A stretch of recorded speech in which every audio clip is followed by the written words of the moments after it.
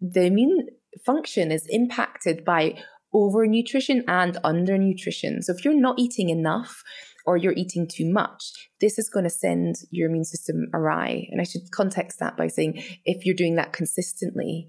And then we have this field of research coming out about fasting and immune function. And I remember being at conferences decades ago and they were talking about fasting and how it would regenerate all sorts of parts of the body. It was kind of mind-blowing. And now we kind of see it more in the mainstream and we have all these kind of forms of different diets. And this, again, is causing metabolic switches in the body that then when you go on to refeed after someone has had a period without food, you get increase in growth hormone, you get production of fresh new immune cells from the bone marrow. And the stress of the lack of eating kind of causes some of the older immune cells and ones that might be more likely to malfunction to be deleted. So you're kind of replenishing your immune system. And we start to see in experimental models of autoimmune disease that this is, highly therapeutic. Yeah, it's fascinating that it's not necessarily just what we're eating. Mm-hmm. It's, how much or how little. It's, are we fasting? Are we not fasting? All these kind of different components that all play, I guess they all play a role in the signals the body is receiving, because I guess that's all it is, isn't it? The immune system is trying to interpret the signals and sort of going, okay, what does that mean? Is it sort of safe or is it unsafe? Do I need to take action? Yes. Or can I just stay calm? Exactly. And I guess everything we do, even our thoughts, our words, our sleep, our stress, they're all giving a signal in some way to our immune system. Exactly. Is, do I need to respond or is it okay? Exactly. Yeah. It's always core. At its core, it's that simple, isn't it? Yeah. At its core. Yes. Yeah. It's this decision making that's ongoing and constant. And it's integrating all these different inputs to decide.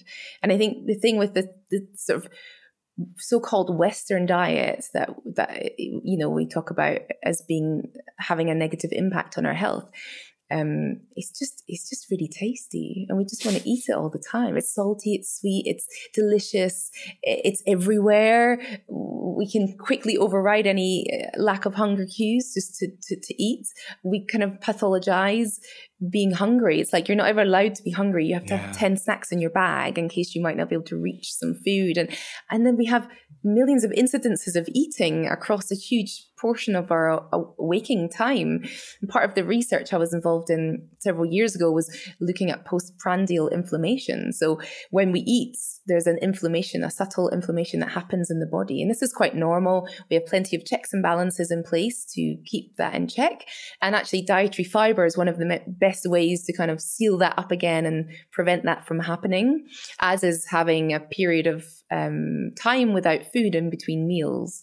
So eating enough and the right things at one meal that you do not need to eat then till the next meal is actually quite good for overall gut health, but the whole body health. I'm sort of super fascinated by this research as well. And, not only do many of us eat too much, we eat too often in the day. And as you just said there, that the act of eating is inflammatory. Yeah. So that's a response to eating, is that your body will become inflamed. As you say, nothing to worry about. It's sort of, that's part of the process.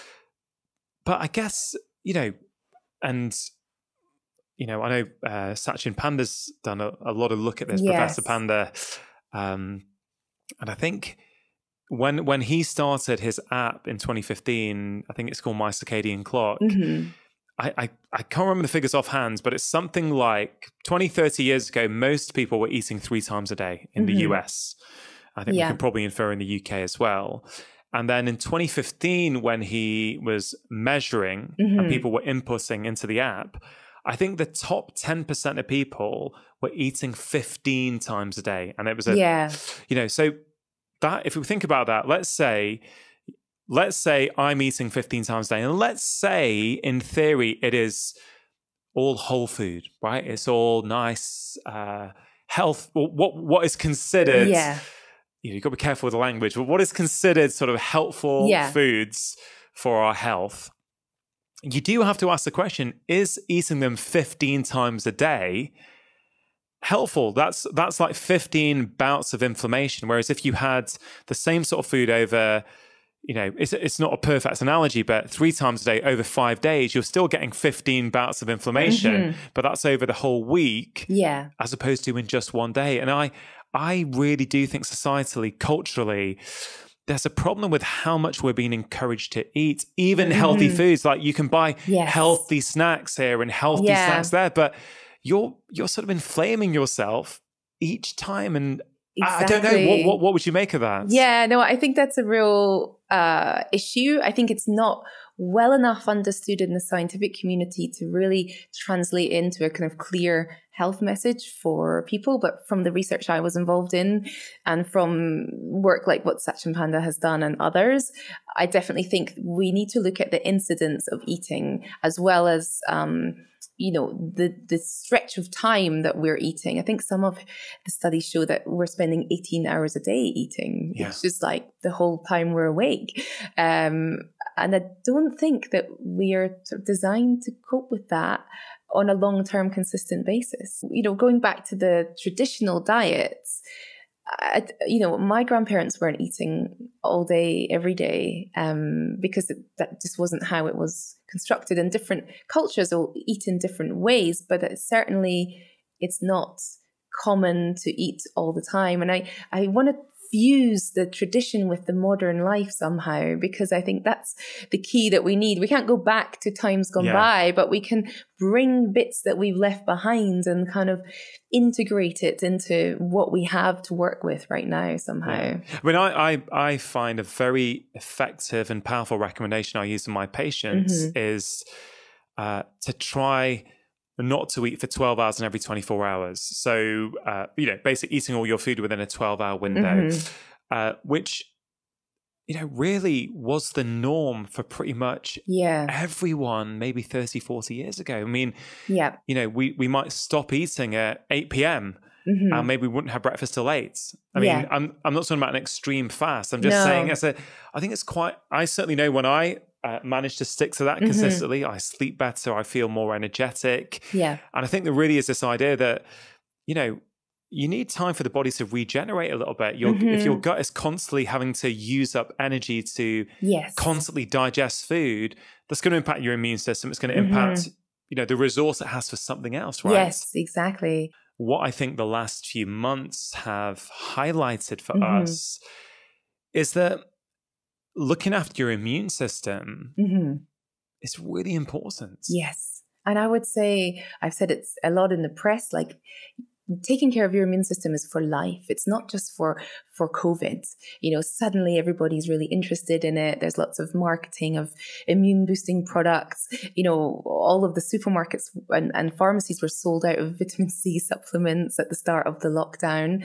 But it's something that we should all have been thinking of before COVID, because it's for the long game. Immunity is really entwined with how we age. So, if you want to live a long and healthy life, we are as a population living much longer than the generations before us. But we're not necessarily living better. So if you want to, I don't necessarily want to live forever, but I want to be able to enjoy my years and feel well and not be sort of burdened with chronic disease. And we can't bulletproof ourselves, but there's definitely things we can do now that are for the long game. If you enjoyed that clip, here's another powerful clip that I think you are really going to enjoy. You not only produce more immune cells, like there's natural killer cells. They kill, for example, cells that become infected with viruses. This is why physical activity is so good for us. It turns on all kinds of good processes in our body that keep us from aging and keep us from getting sick.